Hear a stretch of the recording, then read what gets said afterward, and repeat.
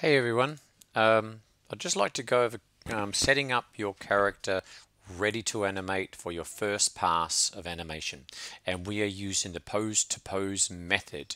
Okay, so basically we need to create those key poses adhering to the 12 principles of animation, especially regarding principles like silhouette, appeal, okay, at this early stage. So here I have this character.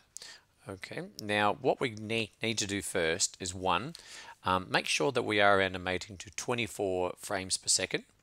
Down here on the right hand side, lower, it says 25. If I change that to 24, and if you don't see 24 FPS here, go into the actual preferences here in your settings and you'll be able to change it in there as well.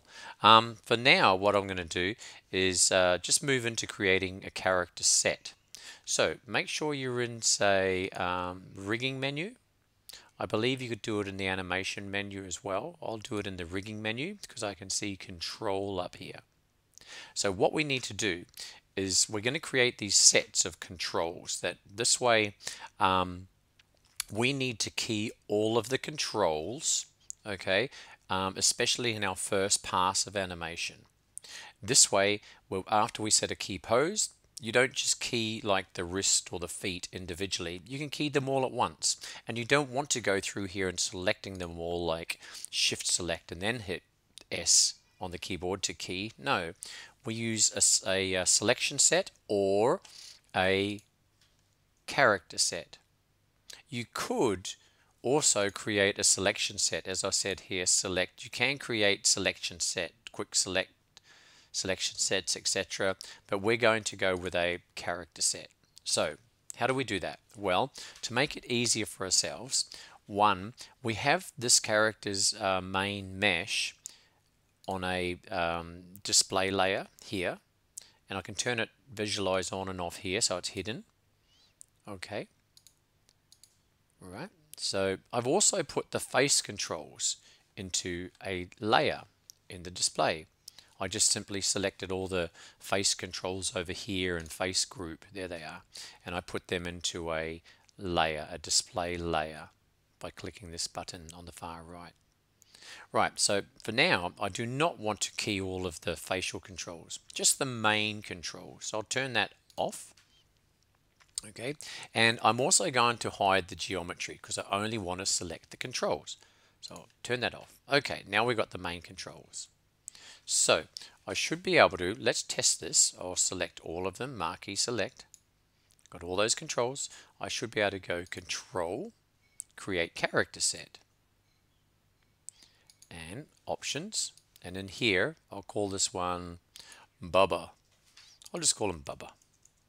Bubba main. Okay.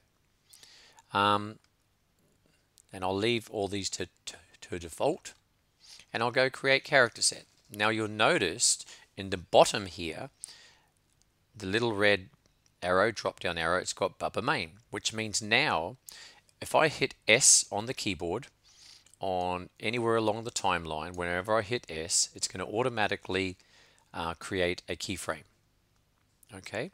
Now we can also create what are called sub-character sets.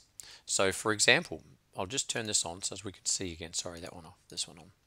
So let's say, for example, I only want to key the feet, or maybe just the wrists, or all of the fingers. Okay, so I could now come through here and select maybe just the, I will grab the wrist control and just attack it. There's my wrist. Okay, and with this character right now I'm in FK mode because look, see, I can move that. I can there should be a control here, this one here, if I want to change to IK, FK IK blend. Now it's IK. There's the IK. Let's say I wanted just the IK controls. So I'll turn those on both of them. Turn it on here and here. There they are. So I'll grab this one, this foot IK, and the left foot IK. let's create a sub character set just for them. Okay, and I'll select the head control. Why not? Okay, so let's go. We go control, create character set. No, we go create sub character set. Option. This one I'll call it. I don't have to even call it Bubba. I'm just going to call it for now. IK set. Okay, you can call it whatever has value and meaning to you. Okay, I'll call it that for now. So now down here I can swap between Bubba main and Bubba IK set. So I'll go back to Bubba main, and now I'm studying over, I'll be looking over my reference videos, my reference images, and I start to consider my first pose in which I need to position my character. Right now he's in a very symmetrical pose. The left is the same as the right. Okay, you really want to avoid symmetry, so it's time to start to pose your character.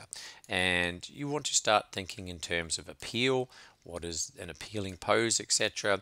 And this is where you start to take time and place your character into a pose, your first pose. You'll move elbow control, etc.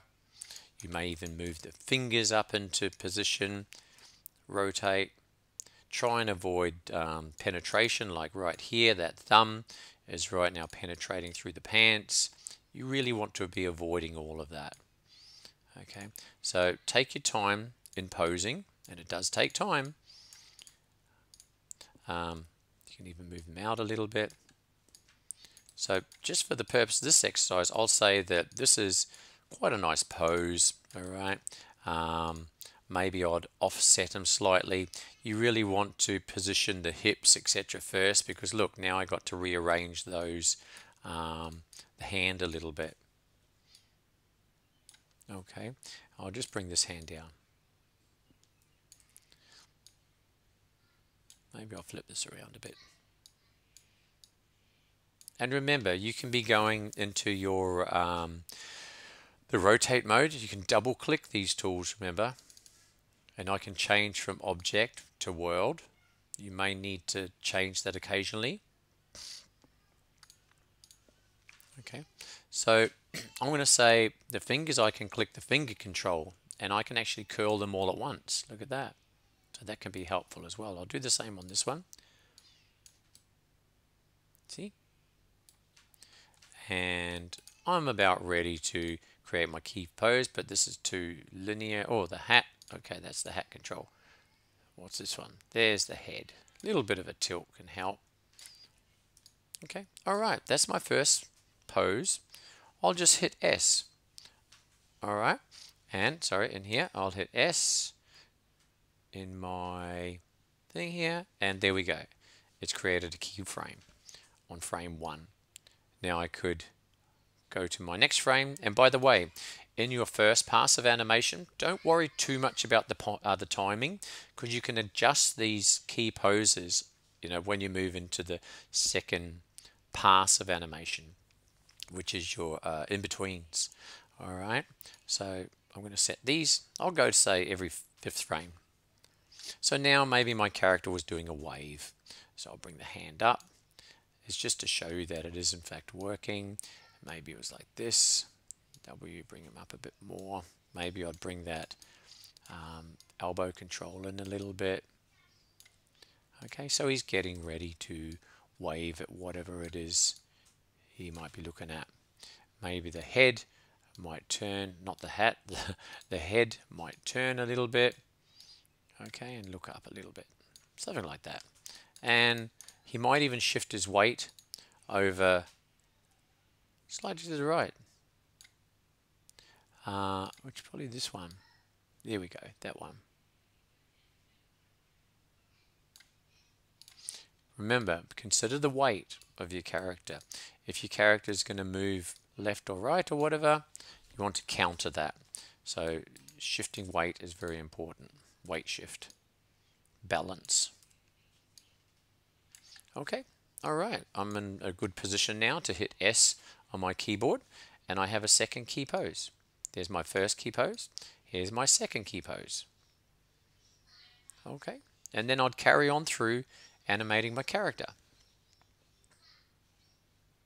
And if you wish to see this, you can change from workspace to animation, and you should be able to view it all. There it is in your graph editor. And when we move into the graph editor, you should see your key poses all in these vertical lines. You'll see all the keys, just like what we've seen here. Okay, and this is going to help manage the graph editor for you so you can actually get a better indication of where your key poses are. Okay, I hope that helps, and happy animating. Make sure you upload your final first pass animation to syncsketch.com for review, and make sure you set your project to public in SyncSketch so as I can in fact view it. And yeah, okay guys, thanks for watching.